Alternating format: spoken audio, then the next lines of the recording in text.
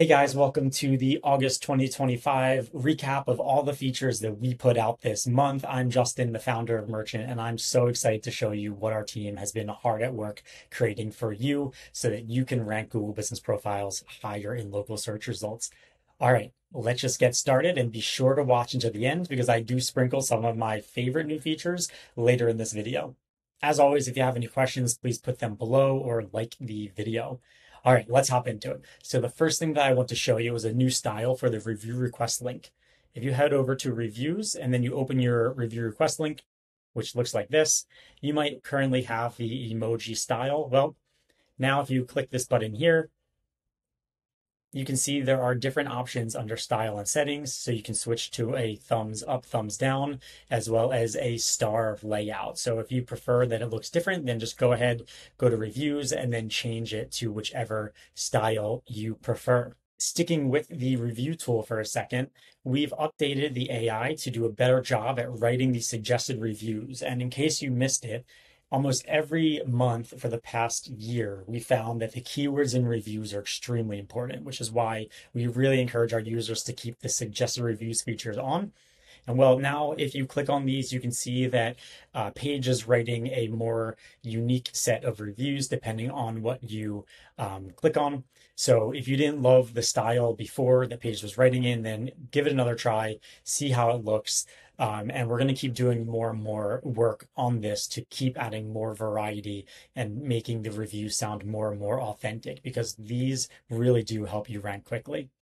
Okay, the next thing that we're going to talk about is a very popular request where you can customize the Learn More button on posts. So before we were automatically just sending people to the website that was on the Google Business profile on that Learn More button. Well, now under automation, automate posting, you can see here that if you do have the Learn More button enabled for your posts, then you can then select the exact URL that you want that button going to. So if you're writing different posts for different products and services and you want those to link to those areas on the website, then you can go ahead and set those here. Okay, so another feature that we got a lot of requests for was the ability to see the suggested keywords on the business details tab. So here, if we say add keywords, can see that that Paige has some suggested keywords along with the average search volume in your area, so the area that people are typically would typically consider going to your business from, and then the difficulty of ranking for these. And they're in order of the highest search volume to the lowest, but unfortunately, your existing keywords are going to show unknown for now. Okay, now it's time to show you a feature that we've been working on for a long time that I'm really happy about, and it's called What's New. And the reason that we wanted to build this feature, even though it's going to take a lot of time, is because the more organic and specific to your business that you can write content, the more likely it is that Google will weigh it favorably and get it in front of more people, which means getting your business in front of more people because it doesn't just look like generic AI content. So in this What's New feature, I'll show you how Paige can ask you or your client on a regular basis what's new at your business so that you can give it something topical and then it'll go and write the content. All right, so you'll find this new setting under Automation, then Account Manager. We put it in the top spot because we think it is that important for you to use. If you haven't set it up yet, then it's off by default. So just come in here and select this box and then say how often you want Paige to ask you for new updates. I'm going to set it to every 1 day, but probably every 7 to 20 days is sufficient.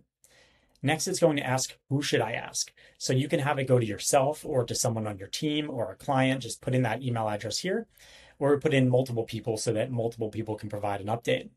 And then you can say who should receive a copy of the response.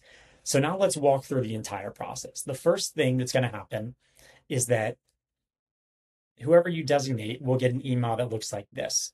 It's going to say, hi, client name. Is there anything new at your business I can post about? Click the button below. When you click the button, it loads up a screen like this that asks for details about what's new and it gives them some ideas. So maybe new business hours or new product or service, there's an upcoming event, new promotion, new partnership, or something else. And all you have to do is type in just generally what it is. So in this example, I'm going to say that we are now open on weekends. The next thing that we do is we have Paige create a post specific about what update was just provided. And then we send it to the admin on the Paige account just to be aware of what happened and also approve it. So this is what it looks like on the admin side. They're going to get an email that says, hi, their name, the business just gave an update. They said there was an update for business hours. We're now open on weekends. And please review the content that I wrote so that I can publish it ASAP. When they click this button, it's going to bring them to a screen that shows the content that it created by going and trying to find the most similar image that was already uploaded to Paige that might match this. And then it'll write a post talking about, hey, guess what? We're now open on weekends, blah, blah, blah. And so it'll go ahead and write something that's about the update. And then when you approve it, it goes out. It goes out almost immediately. So now if you're an agency, a client can give you some news, you'll find out about it and then publish it within minutes. And if you're a business and something comes to mind and you want to get it out onto your Google profile or Facebook or Instagram or wherever, then you just answer the question when Paige emails you and then review the content and let it go out. And we're really excited about this because it's such a unique feature that'll make it seem as though you're actually writing the content because AI can't make up these things, but you don't have to do any of the hard work to actually do it. Okay, let's keep going. And those are the big updates that we've put out that are going to be business owner specific. So if you're a business owner and you've watched this, thank you. You might want to hop off the video now just because we're going to now talk about some of the agency specific features. And again, if you liked the video, you found this helpful, then please hit the like button. And I'll also put a link to our feature request video in the description below so that you can request the features that you want the most or vote on ones that were already requested.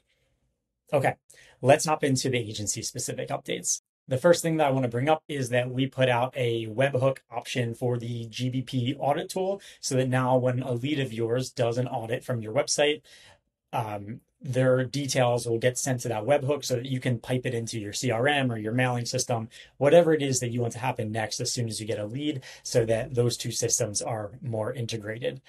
We previously had a Zapier integration, but for those of you that want a little more customization, you can now use that webhook. You can find that by going to settings and then integrations. It's right here. And the next thing is something that many of you have asked me for many times over the last few years. It is the ability to do a one-off optimization without having to subscribe a client for the full service. So maybe you're talking to a lead of yours and you want to give them an initial optimization or set of content to show them the quality of work or the tools that Paige can give them. Well, that's now possible. So let me show you how it works. Click over to businesses and then add a business, and then pick the business that you want to offer this to. Next, you're going to see in the dropdown something called a 3-day optimization. Go ahead and say proceed. These 3-day optimizations are priced at $15 for those 3 days. And the way it works is just like any other subscription, but instead of it going for 30 days and then renewing, it basically goes for 3 days and then it just cuts off. And so that should give you enough time to put out one of every type of content and do the cleanup of their profile without having to start an entirely new subscription for this business.